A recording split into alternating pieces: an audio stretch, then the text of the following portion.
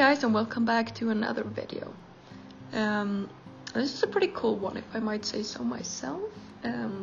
We are making a habitat for the armadillo, which in itself is pretty cool. It's a cool animal. I tried to make the habitat a little different. It's a pretty small habitat. I tried to make it a little raised, almost so you get like the armadillos at eye level if you're a guest. Didn't really work out the way I wanted it to. I'm not very good with like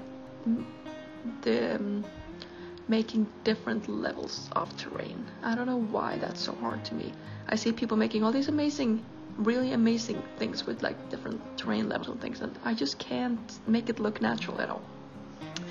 I am working on that, but I feel like the habitat, it turned out okay. What I'm excited about though is that next to the habitat, I built a little education playground, if that's a thing. It's like a little education area with a playground next to it. I wanted it to be like a little shadowed spot for the guests because they are in the desert, it's really hot. I wanted the kids to, I know that they don't really do that in the game, but if this was a real zoo, I feel like zoos usually have some kind of playground and like interactive things for kids to do, so that's what I try to go for. I am very happy with how that area turned out.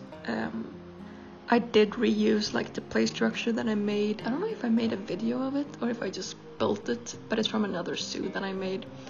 So I just basically see it as a blueprint and put it in. So it's not like anything like groundbreaking I'm making in this video, but I think it turned out pretty cute in the end.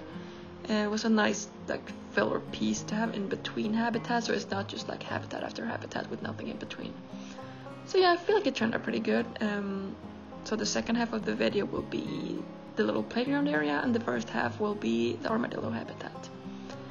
I hope you enjoy the video, and thank you so much for watching.